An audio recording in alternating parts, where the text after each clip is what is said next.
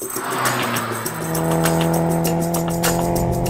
to what I like to think of as the family Restomod.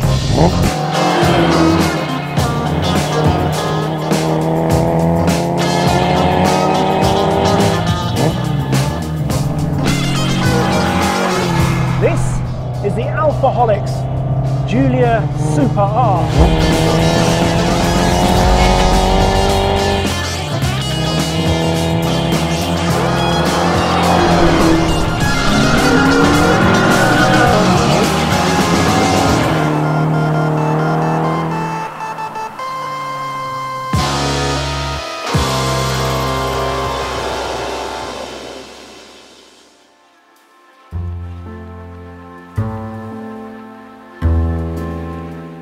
You might be familiar with Alfaholics GTA R coupes with their beautiful, jewel-like yet technical titanium suspension married to barking twin sparks with individual throttle bodies. Well, now there is this little saloon which has exactly the same delicious performance-orientated underpinnings as a GTA R, but clothed in a more practical, two-car, school-run friendly, four-door body. I love the fact that this car, well, it looks so prim and proper and really quite unassuming, and it still has the 1.3 badge on the back. I love the fact that it's also retained so much of its originality inside, so that if somebody was walking past and was parked up on the street, they'd look in and think, oh, that's a nice old Alfa. But it doesn't scream sporty. These are the sport road seats, but they've been trimmed just like the originals. Yes, this is Alcantara up here, but it doesn't look out of place. And yet, it's got more than enough performance to, well, shock quite a lot of people, I think. I love the juxtaposition of the exterior of this car and the performance that it has. It's like putting a Jane Austen dust jacket on a Mick Herron thriller. Pride and Prejudice with Jackson Lamb. I think it's impossible not to be happy in one of these. And you don't have to be going quickly either. I spent some time just pottering down the motorway, about an hour on the M5 last night. Most enjoyable motorway trip I've done, I don't know. I can't remember the last time I had that much fun. Just sitting in it. All the lovely sensations. Being in this car. I mean, there must be goldfish bowls with more obscure views out. It feels so light and airy in here, and there's so much space despite it being so small. And because it's small, I know this is obviously left-hand drive, or the correct side for a lot of you watching, but not here in the UK. But because it's so small, it just fits down the road perfectly. So it doesn't feel intimidating at all. It's so easy to place. The ride in this, it's definitely performance orientated. It's not uncomfortable, but the children in the back, they're going to know that they're in something that is, well, not your run-of-the-mill saloon. But it is a saloon. So, before we wade further into fun things like handling balance and shorter gear ratios, I think it's worth a quick pause to delve briefly into the practical nature of this Super R. Fairly obviously, it has some back seats, and well, this is in a position for me to sit comfortably in the front, and yeah, I'm alright back here. It's obviously because of the shape. Almost got a decent amount of headroom for somebody that's 6'5". Meanwhile, in the front, all mod cons, there is an inductive charging pad for your mobile phone. It has a relatively decent sized boot, complete with some lovely matching luggage, although I'm sure non-matching luggage will fit as well. Alfa did actually do a station wagon version of the Giulia, and how cool would that be? The next challenge, I think, for you Alfaholics. And finally, lovely bright LED headlights, because even in an old car, it is nice to see where you're going at night. Love these grills too, look at that. You know what else is practical and fun? Of course you do. A Hagerty Drivers Club membership, which includes things like a magazine, fun, roadside assistance, practical, and access to a host of discounts, both practical and fun, just like this brief interlude to the film. Thank you for not skipping it. It means the world. Now, I've mentioned the engine of the Super R in passing, but to be more specific, it is an all-aluminium 2.3 litre 4-cylinder running Gen V throttle bodies and a full Motec ECU. It puts out 240 brake horsepower at 7,000 RPM, which is plenty, because a standard Giulia Super is light, but this has that Alfaholics titanium suspension, still based around a solid rear axle, which saves an impressive 34 kilos. Oh, and there's a carbon bonnet on this car too. The end result is a curb weight comfortably under 900 kilos and a power-to-weight ratio of 270 brake horsepower per tonne, equivalent to a current BMW M2 or Porsche 911 Carrera T. Not that it's all about numbers, it's much more really about character. What is not to love about that sound? And it's quick too, it really is. I think this is just as quick as you need. And when you start pressing on, there's so much flow to it. But it's not difficult to drive. That's the other thing I love about these. It really isn't intimidating.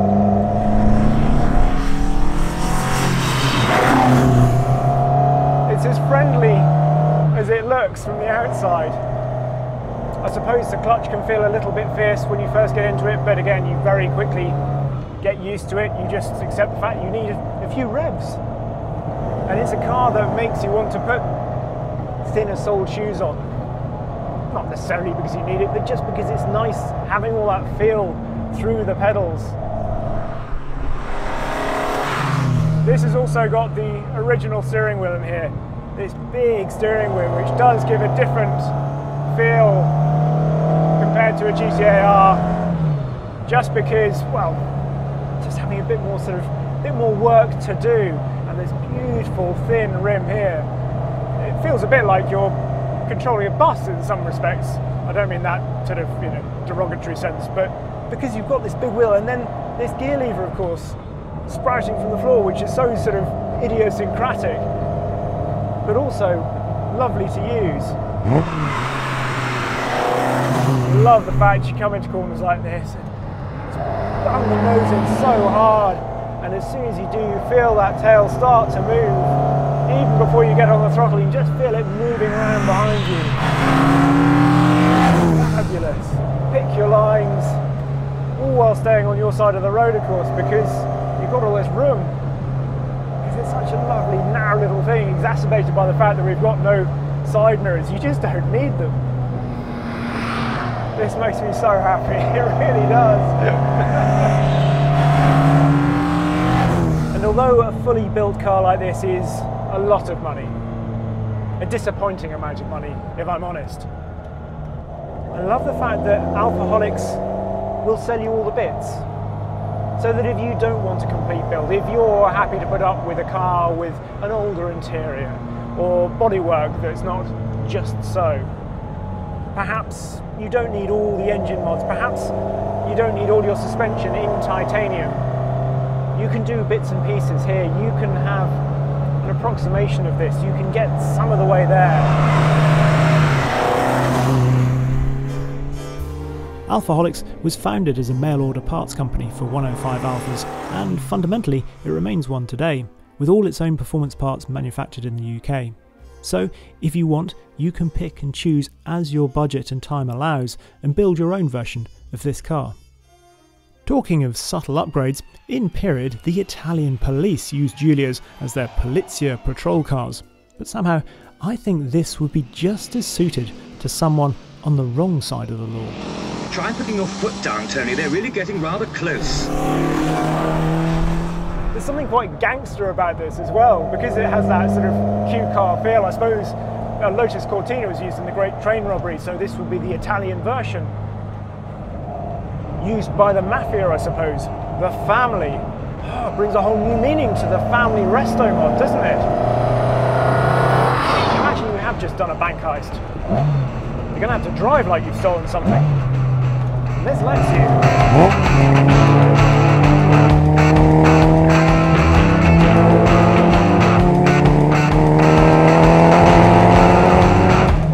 would be a fun getaway car.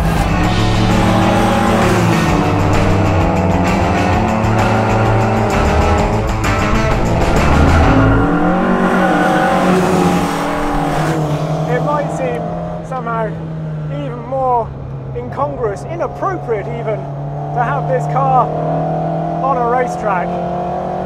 But actually, that's what the Alfaholics cars were born out of.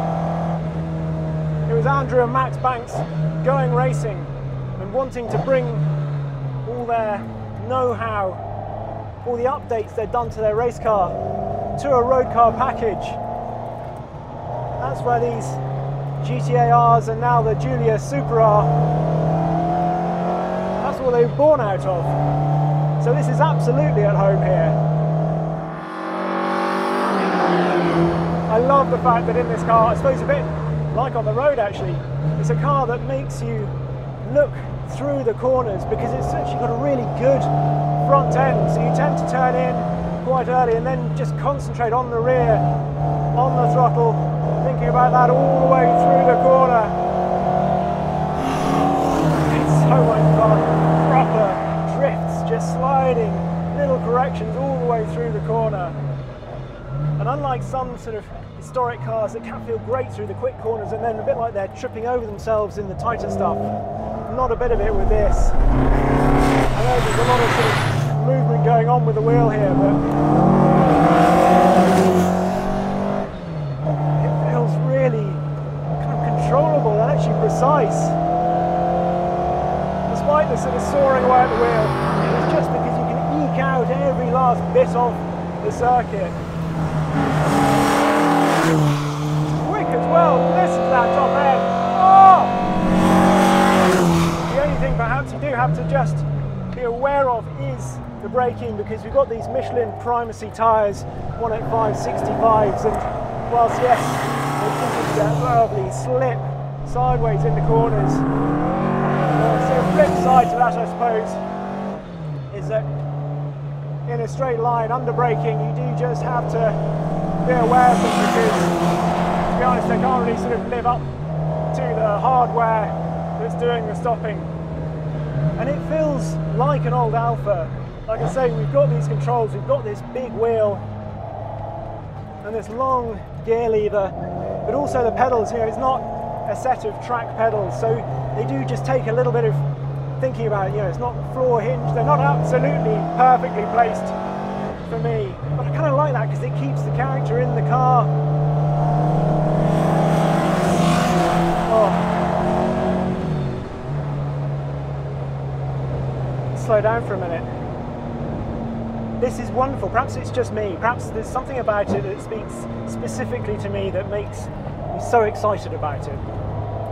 But I can't really think of a road, a journey, a situation where this car wouldn't make me happy.